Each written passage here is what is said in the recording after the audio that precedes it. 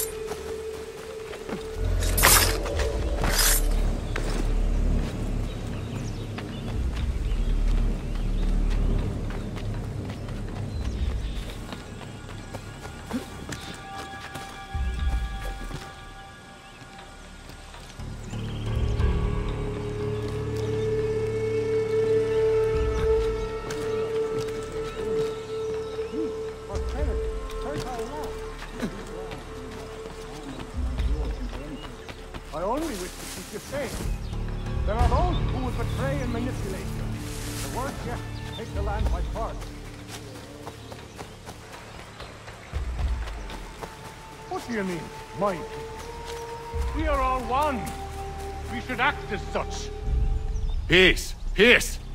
Have I not always been an advocate? Have I not always sought to protect you from harm?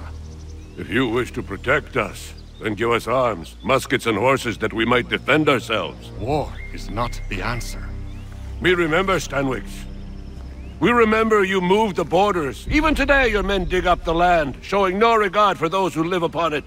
Your words are honeyed, but false. We are not here to negotiate, nor to sell. We are here to tell you and yours to leave these lands. So be it. I offered you an olive branch, and you knocked it from my hand. Perhaps you'll respond better to the sword. Are you threatening us? Yes.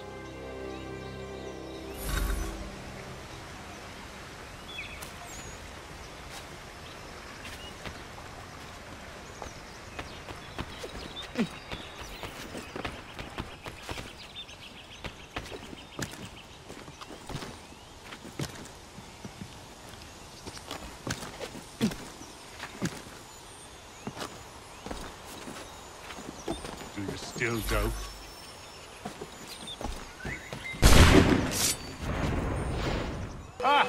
Thought you might send one of your own to oppose me?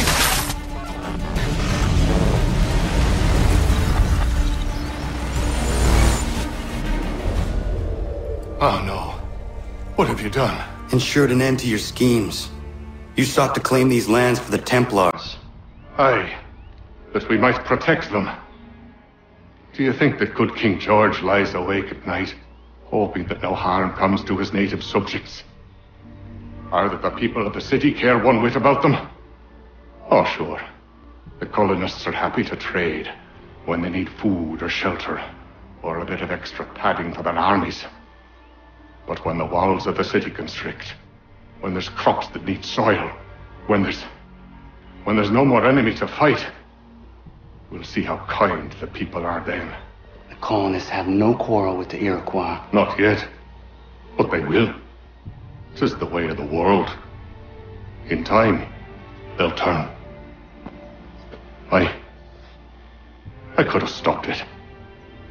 I could have saved you all. You speak of salvation, but you were killing them. Aye, because they would not listen. And so, it seems, neither will you.